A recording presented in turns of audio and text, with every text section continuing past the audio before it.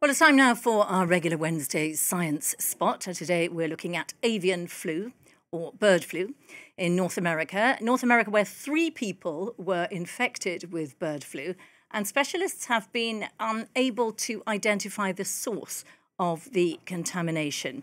First, a teenager in Canada, then a child in California, and these following a first contamination in Missouri. Well, to talk more about all this, let's bring in our science editor, Julia Seeger. Hi, Julia. Hi. This has lots of names, doesn't it? Influenza A, N1H1, H5N1.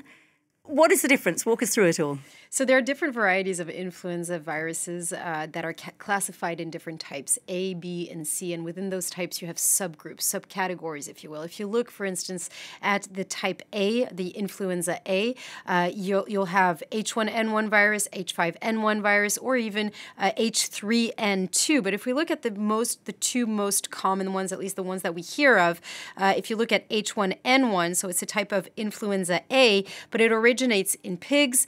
It caused a human pandemic, as you may recall, in 2009, and it's now considered as a seasonal influenza virus. And it causes, as you know as well, high fever, body aches, and sore throat, and headaches. Now, if you look at H5N1, and this is what we're going to be talking about today, so-called bird flu or avian flu, it originates in birds this time. And there's absolutely no human-to-human contamination, not that we know of at least. But it is possible for humans to be infected through an infected bird. And those 3 cases we were talking about just now in North America, why are epidemiologists so worried about those? So let me just give you the context first. H5N1, so-called avian flu, has been circulating intensively throughout the world, let it be in Europe, but mostly in the United States. We've seen outbreaks of infections in domestic poultry, but more and more we've also seen cases in mammals, and specifically in dairy cows in the United States, let it be in California, Michigan, but also Missouri. And this is what we call epizootic, an epidemic within animals.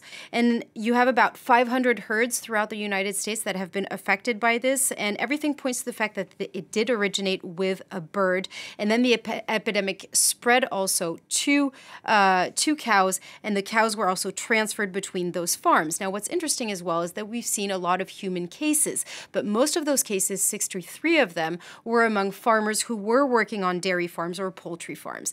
Now, why are those 3 cases that you just mentioned so worrying? Because these 3 people, 2 of them children, had never been in contact with animals.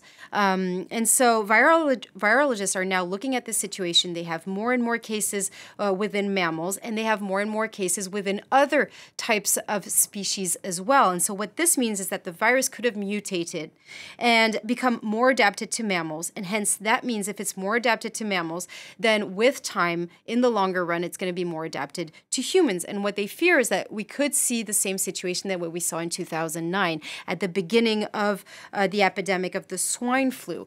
What happened is that you had a few sporadic cases, 2 or 3, same as here. And it also originated in California, and that went on to create this huge epidemic that we saw with more than 280,000 people who died worldwide. So for now, there's absolutely no proof of contamination between humans because, for instance, those farmers didn't go on to contaminate other people in their entourage. The 3 cases that we just talked about, same thing. They didn't contaminate other people around them. It's just that we still don't know what the source is. And epidemiologists don't like that situation. They want to know where it's coming from and what exactly they're facing. And I've heard that, the authorities have been accused of not doing enough screening. That's right. Since September's experts have really highlighted the fact that authorities are taking too much time to initiate those screenings within the farms. You have farms that also have refused to do so. So we have an incomplete picture of how much the virus has spread. Now, they're going to have to keep on checking different vectors. There was a lot of anxiety having to do with milk specifically because some milk samples revealed the presence samples of genetic material of the virus, at least in raw milk. But the CDC has now said that pasteurized milk is fine. There's no risk of transmission there, but there's still batches that were recalled.